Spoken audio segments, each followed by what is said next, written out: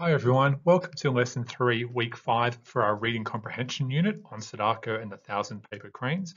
I hope you're enjoying the story so far. Today I'm going to read to you Chapter 3 and then also discuss some of the comprehension questions. Okay, let's get started. So Lesson 3, Chapter 3, Sadako's Secret. Chapter 3, Sadako's Secret. It was the beginning of autumn when Sadako rushed home with the good news. She kicked off her shoes and threw open the door with a bang. "I'm home," she called. Her mother was fixing supper in the kitchen. "The most wonderful thing has happened," Sadako said breathlessly. "Guess what?" "Many wonderful things happened to you, Sadako-chan. I can't even guess." "The big race on field day," Sadako said.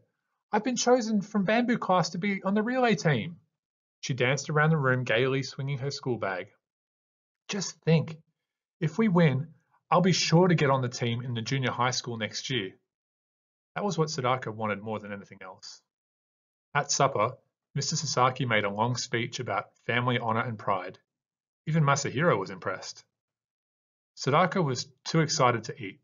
She just sat there, grinning happily. From then on, Sadako thought of only one thing, the relay race. She practiced every day at school and often ran all the way home. When Masahiro timed her with Mr. Sasaki's big watch, Sadako's speed surprised everybody. "Maybe," she dreamed, "I'll be the best runner in the whole school." At last the big day arrived. A crowd of parents, relatives and friends gathered at the school to watch the sports events. Sadako was so nervous, she was afraid her legs wouldn't work at all. Members of the other teams suddenly looked taller and stronger than her teammates. When Sadako told her mother how she felt, Mrs. Sasaki said, "Sadako-chan, it is natural to be a little bit afraid, but don't worry. When you get out there, you will run as fast as you can." Then it was time for the relay race. "Just do your best," Mrs. Sasaki said, giving Sadako's hand a squeeze. "We'll be proud of you." The kind words from her parents made the knot in Sadako's stomach loosen. They love me, no matter what, she thought. At the signal to start, Sadako forgot everything but the race. When it was her turn, she ran with all the strength she had. Sadako's heart was still thumping painfully against her ribs when the race was over. It was then that she first felt strange and dizzy. She scarcely heard someone cry, "Your team won!" The bamboo class surrounded Sadako, cheering and shouting. She shook her head a few times, and the dizziness went away. All winter, Sadako tried to improve her running speed. To qualify for the racing team in junior high, she would have to practice every day. Sometimes, after a long run, the dizziness returned. Sadako decided not to tell her family about it.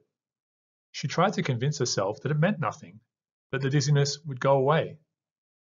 But it didn't. It got worse. Frightened, Sadako carried the secret inside of her. She didn't even tell Chizoko, her best friend.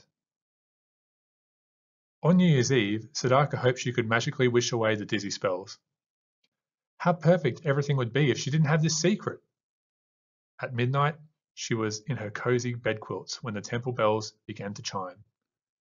They were ringing out all the evils of the old year so that the new one would have a fine beginning. With each ring, Sadako drowsily made her special wish. The next morning, the Sasaki family joined crowds of people as they visited their shrines. Mrs. Sasaki looked beautiful in her best flowered silk kimono. "As soon as you can afford it, I'll buy a kimono for you," she promised Sadako. "A girl your age should have one." Sadako thanked her mother politely, but she didn't care about a kimono. She only cared about racing with the team in junior high. Amidst throngs of happy people, Sadako forgot her secret for a while. She let the bright joy of the season wash her worries away. At the end of the day, she raced Masahiro home and won easily. Above the door were the good luck symbols Mrs. Sasaki had put there to protect them during the new year. With a beginning like this, how could anything bad happen? So that was Chapter 3, Sadako's Secret. And we're learning a little bit more about our main character, Sadako Sasaki. So first we're introduced to her. She's this happy, energetic girl. She's in primary school. She seems quite superstitious, so she's always looking out for good luck signs and observing different traditions and customs to make sure she gets good luck. But she's also having these dizzy spells as well, and she's having to keep it a secret from her parents. So she's chosen to do that. Now in the story, there's a few things that happen in the story that are quite specific to Japan. So the first one is around New Year's well, I put New Year's in Hiroshima here, but it's also New Year's in Japan, which happens at the same time as New Year in Australia, so on the 1st of January. And in Japan, it's customary for people to visit a shrine. So on the left-hand side, you'll see these people visiting this building here with the flags out the front. Now, I'm not too sure whether this is a Shinto shrine or a Buddhist shrine. Shinto is the national religion of Japan, but also there's a large Buddhist population. So a lot of people follow Buddhism. Sometimes people follow both of them as well. And one of the traditions or customs in those religions is to visit a shrine, which is kind of like a temple at the beginning of the year, and to wish for good luck. So shrines actually in the Shinto religion are home to what are called kami, which are like spirits or kind of supernatural sort of energy. But people visit there and they make a wish for good luck in the year. So you can see these people here are all crowded up and it's all very orderly. There's a really popular temple in Tokyo, in Asakusa, which is like, hundreds of thousands of people visit there each year on the 1st to make a wish. It's kind of like a New Year's resolution, but it's also wishing for good luck as well. Also, another thing that's quite specific to Japan, which is mentioned in this story, is a kimono. So you might have heard of one of these before. It's a traditional dress. Now, it's actually not just for women. There are men's kimono as well. So on the right-hand side, the gentleman is wearing kind of like a black or grey version of a men's kimono. And actually, the word kimono in Japanese, it just means a thing you wear. But it's a traditional gown or dress, and it's actually quite difficult to put on. And Sadako's mother is talking about buying a kimono for Sadako now that she's growing up a little bit. So she says a girl your age should have a kimono. Now, people don't actually wear these when they're just walking around the street. They're more saved for sort of special occasions. I think in the story, said in the 50s, probably more people wore them. But by that time, a lot of people were wearing kind of Western clothes, but definitely in the past, let's say maybe 100 years ago, people would sort of wear these more on an everyday basis, but now they're more ceremonial or for special occasions. So here on the right-hand side, this couple, they're visiting a shrine.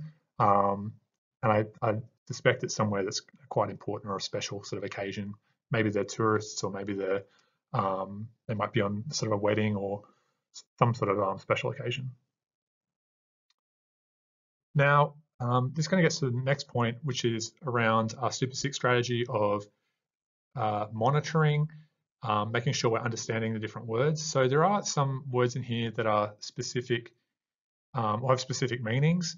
What I'd like you to do is to match up these words here in the word bank with the definition. Things like shrine, which I've just mentioned, doesn't actually have kimono there, but match them up because these words are sort of appearing quite frequently, or they are quite pivotal or important to the last 3 chapters that we've read. And some of them will be important going forward as well. And lastly, here are your comprehension questions for today. Now I've put some inferential questions in here. So remembering that an inference is where you have some facts and then you have your own background knowledge and you combine those two things to get what's called an inference. So it's kind of like a conclusion. So it's sort of what a detective does. A detective looks at clues or hints, then they also think logically about those and put them together to form an inference. So Sadako started getting dizzy. Why did she keep this a secret from her family and friends? Think about what you know of her personality. Yep. So what kind of person is Sadako? Why might she be keeping this from her friends and family? Is she a sneaky person? Is she a generous person? Is she a proudful person? You might want to look back in the text or sort of think about what you know about Sadako so far to answer that question.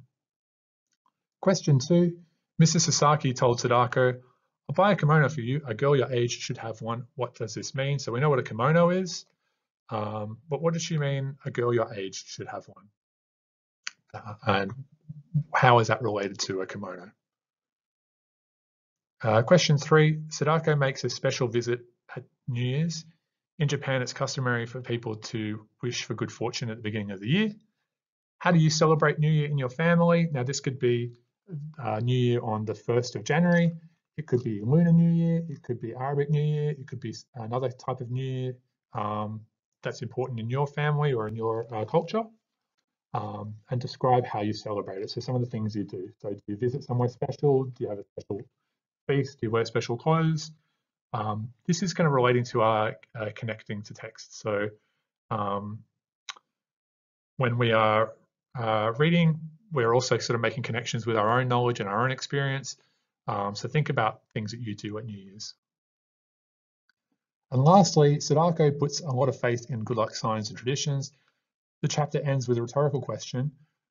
With a good beginning like this, how could anything bad happen?